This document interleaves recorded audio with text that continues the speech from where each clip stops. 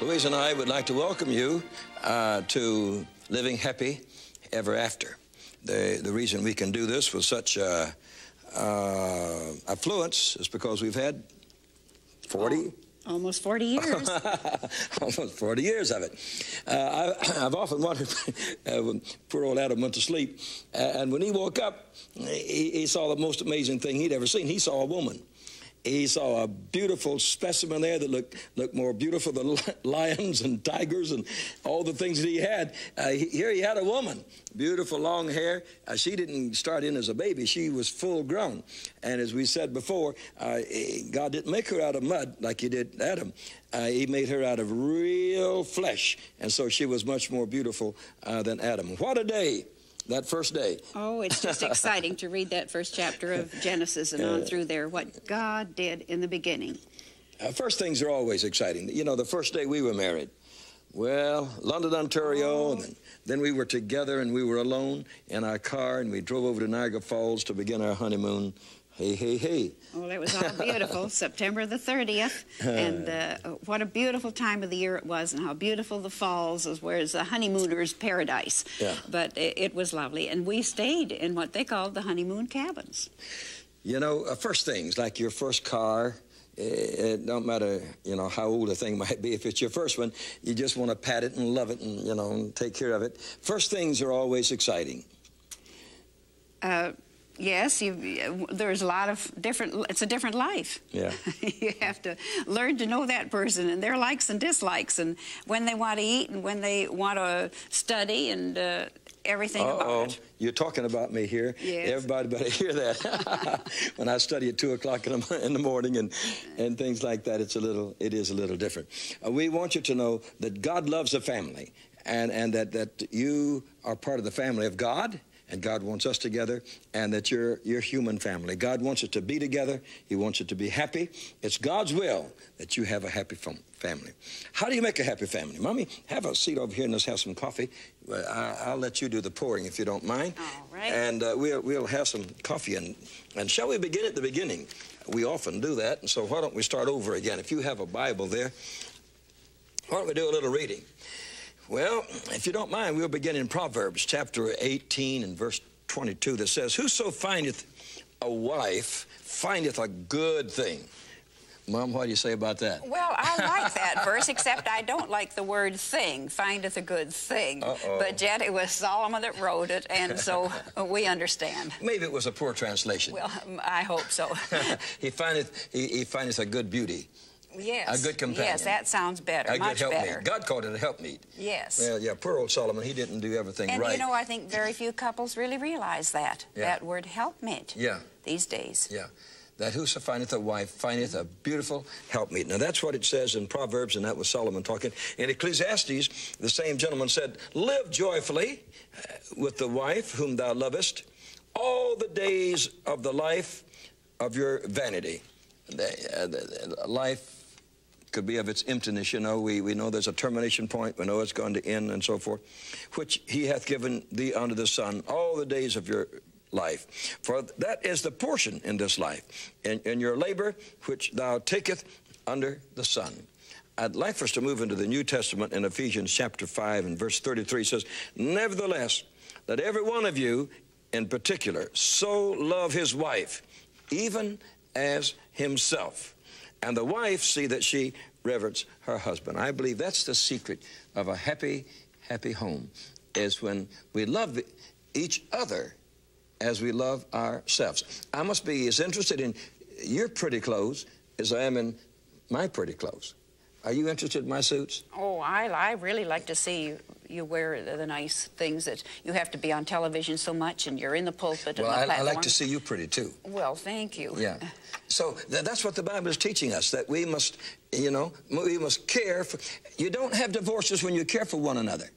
It's when you lose something that you have a divorce. And God doesn't want you to lose your first things.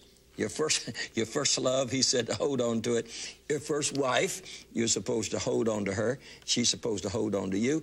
And you are supposed to be happy ever after. I believe in that. Do you believe in that too? Oh, I certainly believe it, because it's the Word of God. If it's the word of the Lord, then I certainly believe it's true. If you would permit me, and did you get any coffee? Well, yes, I finished mine. If you'll have yourself a little more coffee, I'll be back. All right. I'll go over here and talk to these folks about this very important subject, because there is no more important subject on the face of the earth. If we can't hold the family together, we really can't hold civilization together, because the bonds of civilization happen to be the family. In Malachi 2:15 it says, "And did not he make one? You say, wherefore? Because the Lord hath been witness between thee and the wife of thy youth, against whom thou hast dealt treacherously. Yet she is thy companion, and she is the wife of thy covenant." The wife of thy covenant. When a young man marries a young woman, a family is born. That's what a family is. The most intimate of all human relationships is a marriage of one man to one woman. In my natural life, I soon learned, number one, that I was a male, and that I was born that way. I learned that a male human is not what makes him different from a female, that they are absolutely different. I learned that my mother was female and that my father was a male, and I learned this very early in babyhood, that the two were different. I learned that my older and younger sisters, Louise, Anna, and Leona, that they were female. I learned that my brothers, Ernest, Houston, Kearney, who were all older than I, that they were male. I soon understood that males, more easily than females, were understood by me. I hope you don't misunderstand that, but I soon understood that. I understood males better than females. I dressed like males, and I became accustomed to it. I learned also that males had a specific toilet in public places, and I hadn't better get them mixed up, even though I was a little fellow, just learning about what it meant. I further learned that a male has several very distinct relations with females, such as he has a mother. He should love her, he should obey her, the one that gave him his birth and fed him and clothed him and took care of him. And so that he must respect his mother, must love his mother. And he understands that he has another female called a sister. And if she is older, she took care of him when he was a toddler and taught him how to walk and how to get around. And if she was younger, then he protected and helped take care of her. Besides a mother and a sister, he had an aunt that he normally began to call Auntie when he was younger, and that this person was the sister of a father or a mother, and was normally a very wonderful person that gave gifts, cuddled you, took care of you, helped spoil you. And then we found out among the females that a male can know is a grandmother, usually called grandma, or sometimes nana, and that this mother is the mother of your father or the mother of your father, and she's grandma, another female. Then we've learned that there is another female, and this one is called a wife. Now this female was created by God to come into Adam's existence and assist him, to bless him, and to help him. And in this female, you don't know until you are an adult, and at that point, you become very closely united to this one more than any other person on the face of the earth. After that, you can have a daughter, and that daughter is a jewel from heaven that's given to you. Those are the various types of females that a male can learn to know on the face of this earth. Now, besides this natural relationship with females, there are spiritual relationships. There is the mother in the faith. Sometimes we call them a mother in Israel. And they're older women that have learned a lot, that have had a lot of experiences. And this mother in the faith to new converts can cuddle him a little bit and say, don't get discouraged and don't quit and don't stop. And I'd be glad to answer your questions. I've already walked down that path, and I'm willing to help you, and I'm willing to bless you. And so a mother in the faith is a very precious person. And then there's also a sister in Christ. And a sister in Christ is a person, possibly close to your own age, that has come to know the Lord, walks very elegantly and beautifully before the Lord, has a smile for you, has a word of encouragement for you, and she belongs to another man.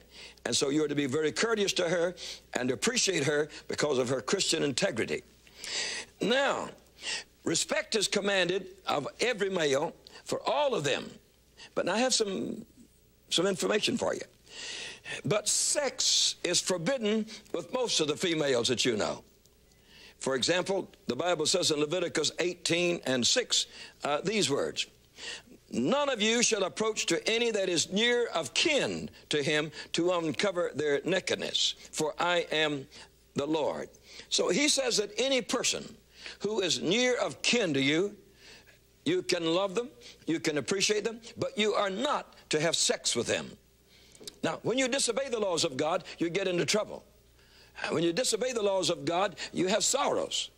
When you come against God, you come against the one that created the whole universe. It's like coming against the laws of gravitation.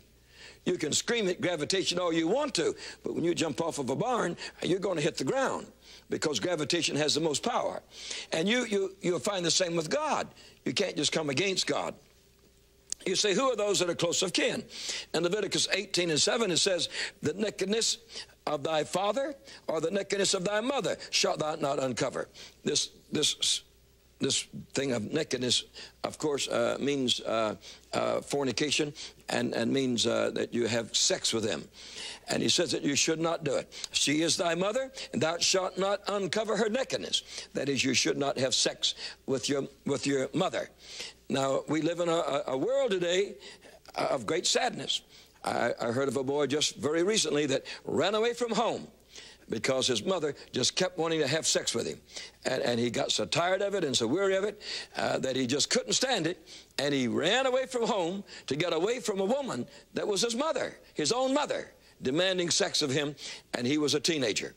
Now, the Bible says that you should not do that. And it means exactly what it says.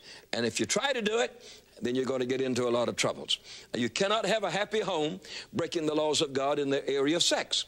If you don't keep that part clean and keep it holy and keep it in God's way of doing things, then you will never have a happy home. And it begins right there with your father or your mother. A man is not to have sex with his daughter, and a boy is not to have sex with his mother. And Leviticus 18:7 and 8 are the words you should read. And then verse 8 of that same chapter of Leviticus says, "The nakedness of thy father's wife shall thou not uncover. It is thy father's nakedness." If your father has married another woman and she's not your mother, she's still his wife. You see, you call him stepmother. And God says you cannot have intercourse with a woman who has been married to your father. Now, we have some stupid things in our world that we live in today. There's a young man that marries a woman, and his father marries the daughter. I mean, I know of it personally. You got a situation on your hand there, especially when they get together. You've got moms and dads, and you get outside of doing things God's way, and all you're going to have is what we have in this country today, and that's trouble. Now, God does not want you to have marital problems. God wants you to have marital bliss. He wants you to have happiness. He wants you to have joy. He wants you to have peace. He does not want divorced homes. My friends, our whole economy today is suffering from this. If a child born today in this country, he only has a 50-50 chance of ever living with his mom and his dad together. Now, that's a dreadful thing to say of a country that calls itself Christian. He only has a 50-50 chance. About 65% of all mothers with children in this country work and send their kids into these little day nurseries. 65% of them. Now, that child is not getting the right love and the right appreciation.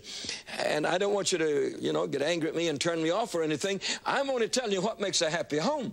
And you must understand these things. But especially in this sex-crazed world, you've got to know if you don't respect what God has said, you're going to have nothing but sorrow and troubles and pains and heartaches. There is no other way to have it. You cannot uncover the nakedness of your father's wife. It doesn't matter whether she's younger than you are, or older than you are, or whatnot. Even though she's a stepmother, you have no right to touch her sexually. And then we find in Leviticus chapter 18 and verse 9 these words. It says, the nakedness of thy sister, the daughter of thy father, or the daughter of thy mother. Now, he is making a double situation here. Well, look at the rest of the verse. Whether she is born at home or born abroad, even their nakedness shalt thou not uncover. Now, he is saying your own sister, you know, born of your mom and dad, you should not commit sex with her. And there you need strong parents. If you have boys and girls in your home, and if that mother is not watchful, those kids will get off together, and they will have sex together. Some parents are real stupid, you know. They're the last people in town that understand their own kids. And they're the last people in town, after the police comes, that knows how bad they are. Everybody else knows it, but they hadn't found it out yet. And you've got to know your family, and you've got to love your family. But the beginning of a happy home is right sex relationships. And that is you and your wife and nobody else, just you and your wife. And then have respect. Respect for women that your father marries. If your mother dies and he marries another woman, to have respect for her, that you never come near her, to have sex with her. And then with a sister, if she is born of you, of your father and your mother, then he goes on to say, if she is a stepsister, and whether she's born in the home or whether she's brought in later, born abroad. You know, sometimes a family gets divorced, and here's a young man, 15. The father goes and marries a woman. He has a daughter, 15. Well, you two 15-year-olds can't get together and have sex. He says whether she's born in the home or born abroad, she is a sister, and it is forbidden for you to have sex with her. And if you break that law, you will hurt her. You could never imagine the people that have come into my office crying out for help in a matter like this, where they've had incest in the home, and either from a father or a stepfather or a brother or a stepbrother. The mark never leaves them. The degradation never leaves them. The sadness never leaves them. In Leviticus chapter 18 and verse 11, it makes it stronger. It says the nakedness of thy father's wife's daughter. Yeah, the Bible knows you. It's got your number real good. Begotten of thy father, she is thy sister. Thou shalt not uncover her nakedness. You see, that's very strong, that if your father marries another woman and she already has children, God says here she is your sister. You know, God specifically makes the relationship strong, and that you are not to have sex with her. In Leviticus 18 and 10, it says, the nakedness of thy son's daughter. Now we live in a crazy world, you better believe it. Or of thy daughter's daughter, even their nakedness thou shalt not uncover, for theirs is thine own nakedness. You must protect your children, your little children. If it's on a woman's side, that grandson, you're not to have sex with him. And on the father's side, that beautiful granddaughter, so lovely and so wonderful and so open-hearted, that grabs you and loves you and kisses you and hugs you, you are not to have sex with that little girl. And if you do, you've broken the laws of God, and you will suffer for it, not only in this life. If you don't get forgiveness, you'll suffer forever in eternity, because you will never go to heaven, never find peace, never find joy in living a life like that. Now, maybe you didn't know that was in the book, but I'm reading to you directly from your Bible, that you are not to have sex with your granddaughter. And Leviticus 18 and 15 says, thou shalt not uncover the nakedness of thy daughter-in-law. If your son has married a young lady, you are never to go into that house and have sex with your son's wife. She is thy son's wife. Thou shalt not uncover her nakedness. So your daughter-in-law is something you should never touch. You should love, appreciate, and stand for her, bless her, and love her, but you should never stoop to having sex with her. In Leviticus 18 and 16, it says, thou shalt not uncover the nakedness of thy brother's wife. Of thy brother's wife.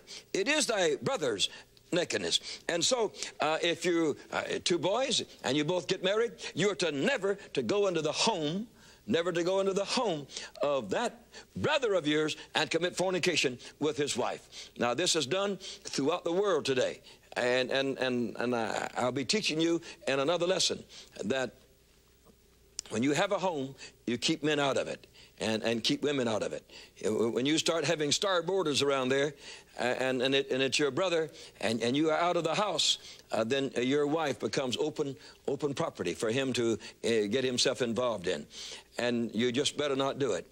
And some of you people, you have vacations and you go off and mess around and make love to each other and change wives, and the first thing you know, you've messed up your homes and you're divorced. And I've known of such sad conditions, I've known of two brothers marrying two sisters, and they end up divorcing and swapping. The one brother got the other sister, and the other sister got the other brother. Now, the reason for that was they didn't keep their home sacred. I mean, I know the family. They didn't keep their home sacred. In your home, it is sacred. If you're a woman, you keep out other women that could come there and take your husband away from you. And if you're a man, you keep out other men. I don't care who they are. Your best friend will be the first one that'll grab your wife and make love to her when you turn your back. And so know it and have intelligence and hold and keep your family. That is your sister-in-law. In fact, as I grew up and I learned the wonder of a family, I learned the family in its highest and best. We had 7 children, boys and girls, and we really loved one another. We all ate at the same table. We live in a world today where it don't average, they tell me, 2 times a week that the whole family eat together anymore. That is an abomination. When I grew up, our family ate together every meal, breakfast, lunch, and dinner. We ate every meal together every day. And at that table, brother, was where you got wise. And yeah, I tell you, everybody was talking, everybody was telling you what they had learned, and it was a great place. So in our family, as I grew up, we ate at one table. We helped each other in work and in play. I had to help my sisters clean the house. They had to help me bring in the wood. I mean, we were a helping family. I mean, not because we wanted to, we were made to do it. We grew up knowing that we should help one another. And not only work, but we played together. The girls played rough like the boys, and the boys messed around playing like the girls. And so we were a family that played together. And in doing this, we became a well-adjusted family. As I told you in the first part of this talk, I knew what a female was. And I knew what all kinds of females were. And I knew how to respect one female from another female. And I knew what males were, because I had a father, and I had uncles, and I had brothers, and I had cousins. And so, and we lived to where we could see one another, and I learned exactly what made up a whole, complete, and happy family. And we want you to know exactly the same thing. And as we grew up this way, we also learned to stick together. We learned to protect one another. And the Bible was what taught us just exactly how to do it. I knew the acute discipline of a displeased father. I knew the tender understanding of an adoring mother. I had an older and younger sisters and 3 older brothers. I knew my grandparents on both sides of the family. I had uncles and I had aunts and I had cousins, and I knew them all well. And then after I was married, I came to create my own new family under God. It has been a beautiful experience. It has been something that has been wonderful. There was just me. And then when I was married to Louise, then there were 2. And then our 3 sons. And then our 3 daughters-in-law. And now our 5 children, grandchildren, 5 grandchildren. And so when we talk to you about holding your family together, don't think of us as being unique. And don't think of us as saying, well, nobody can do it but you. Honey, I believe anybody can do it, don't you? I believe so, especially if they know the Lord. That's right. That's the thing, that as you commit everything to Him, why, it can be that way. That's right. Now, everybody's got to know that we're not particular, that we're just average, and that we just believe that God loves you and cares for you as much as He does anybody. And I'm going to bless you right now. Now, Lord, I knew a wonderful family life, and I thank you for it. And I had all the different components of the human family living right with us. So we knew every portion of a human family. We weren't deprived in any place of a full family. And I say, I want to thank you for that. And we have a full family right now with Louise and I and our children and our daughters-in-law and our grandchildren. We have a full and a happy family, and we want to thank you for it. Make it possible that everyone watching me this moment shall be so blessed of God by making right decisions, spiritual decisions, and living for God. And we believe it in Jesus' name.